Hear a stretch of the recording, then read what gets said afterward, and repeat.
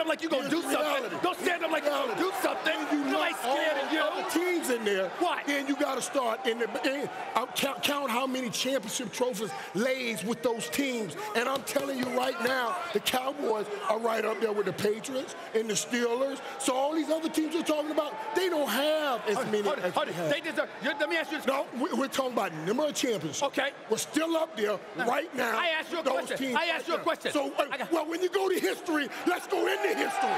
Don't just go to your history. Let's go to their history. Don't go into history at all.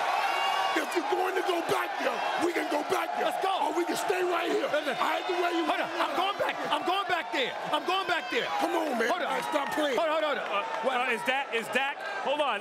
No. This is what y'all do. This is what they do, see.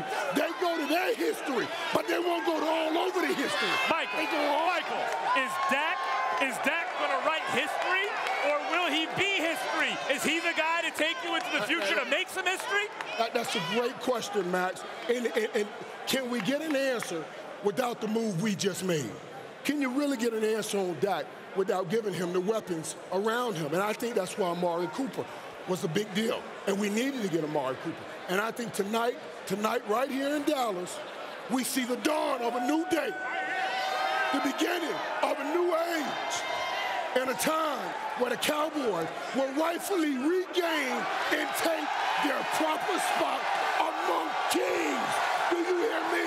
Regain and take their proper spot among the kings. I'm just letting you know, baby.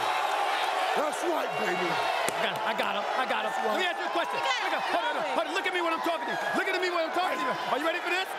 It is true that when you were a member of the Cowboys and Jimmy Johnson came on board to coach this team, it is true that Jimmy Johnson went to you and you sat up there and said, if the dawn of a new day is imminent, we need to get rid of this, and this. So what happened to that philosophy now? Y'all won 2 playoff games in 25 years, and you're going to sit up here, stick it out your chest, talk about it's the dawn of a new day? Y'all ain't nothing, okay? You ain't been nothing. Last time y'all was something, you had an afro. My hairline was 2 feet forward. Don't get me started. Don't act like they the Lord. You a champion walking around with rings, but these boys ain't won in 23 years, and you sitting here representing them. You should be ashamed of yourself. You should be ashamed of yourself. It's funny. You should be ashamed of yourself.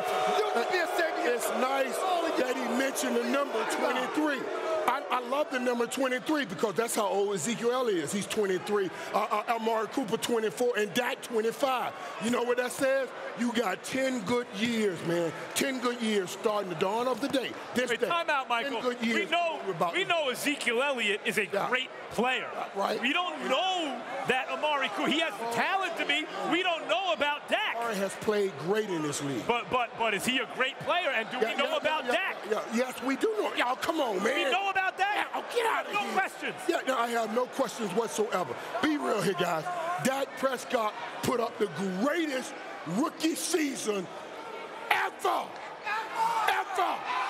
And then last year, and then last year, without Ezekiel Elliott for 6 games, he had 1 game missing the playoffs. Ever. All of this rhetoric that y'all sing out y'all mouth, singing on a radio like y'all humming like Donald Summers or somebody is just noise. Are you crazy? Dak Prescott is a big-time player. Now, if the Cowboys team had this kind of passion, they'd have a winning record. Oh, Coach, I'm sweating around here. Why am I sweating? Is it that hot in here? I'm sweating. No. You're firing people up. That's what I'm talking about. I have taken over his show because it's in my city. Come on, man, let's finish doing some TV. I told y'all, don't come here, mister. What about your coach? What about your coach, Michael? What do you mean, what about coach? What about coach? You need a great quarterback and a great coach to win in this league. I don't know about your quarterback. I know about your coach. Is that a great coach? Okay, now tell me this now. See, this is what I love. Because the NFL gives it to you every week. you get all these guys you consider great coach. Look at what John Gruden's doing. All right? You thought he was going to come back and tear it up. No, he didn't. He was working for y'all. He was supposed to come back and tear it up. You are dealing with a different group of guys. And Coach Garrett knows how to work with these group of guys. What evidence is that? Hold on. What evidence does Michael Irvin have that Jason Garrett knows what he's doing? What's the evidence? Where's the evidence? Where's the evidence? Where? Talk about where's the evidence? Where? Young talent he has. Excuse me. He has accumulated young talent right now. He's accumulated? Or did Stephen Jones accumulate that talent? You got Jason Garrett? Well, they have accumulated the talent. All right, I'm talking about the coach. I know you guys always trying to put... What's he going to do with the talent, playmaker? What's he going to do with it? Right now, he has the young talent, and tonight is the beginning of that age. We needed that receiver. And I'm going to tell you this. I told Jared, I told him, right, I said, don't get rid of Dez. We couldn't do that. We shouldn't have done that. That happened. That's okay. You can't go back now. But we just moved. Molly, this man is working so hard. I think his health is in jeopardy. Let him mop off. Let's take a break. Let's pay some bills. I ain't going to, Michael. I ain't going nowhere. They in my city. Y'all come right on back. I'm going to still be right here. Rat-a-tat-tat on their tail. I'm a little worried about you.